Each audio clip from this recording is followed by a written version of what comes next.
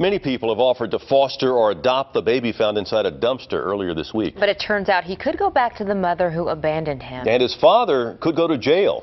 Kevin Reese has the story new tonight. It's sad to someone do something like that. In the outrage that comes with someone tossing a newborn in a dumpster.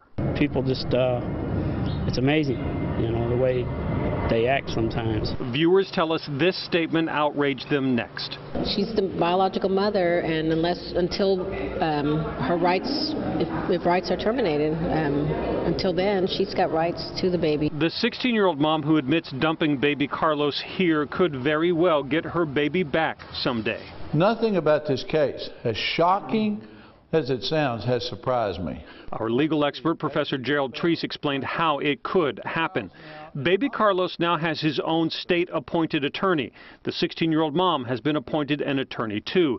And by state law, the biological family has at least a full year to prove to Child Protective Services and a judge that they can give the baby a good home. We're not talking about just placing it with her. We're talking about her aunts, her uncles, you know, the grandparents. Other people could be a well-structured family for this child. That's what happened with this baby, baby Aiden, found next to an apartment complex dumpster in southeast Houston last June. His family fought for custody and won.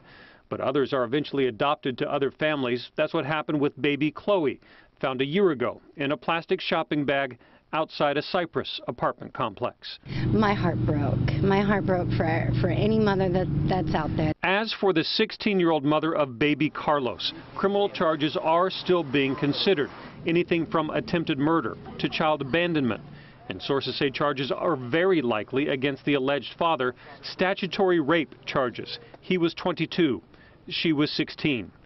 But the focus now and for the next year in court is baby Carlos and what's best for him. This child is lucky it's alive, but it's even luckier now that third parties are going to be looking for what's the best interest of that child. And that could eventually include going right back to the family that threw him away.